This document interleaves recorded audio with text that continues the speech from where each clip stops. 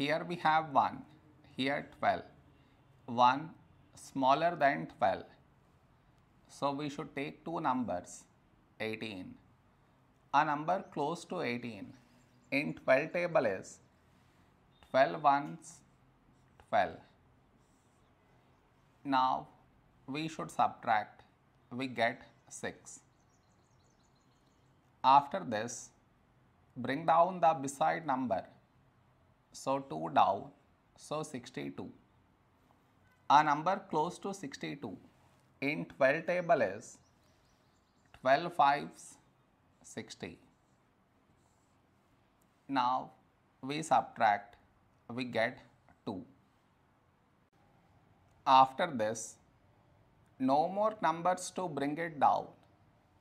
So what we do is, we put dot, take 0.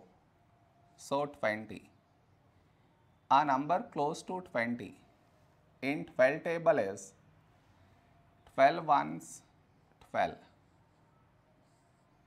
Now we subtract, we get 8.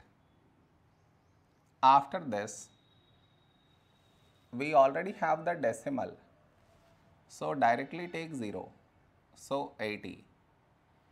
A number close to 80 in 12 table is 12 6 72.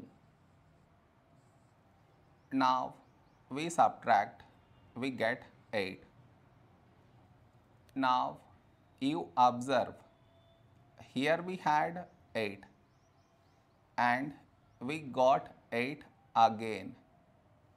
That means this number keep on repeating.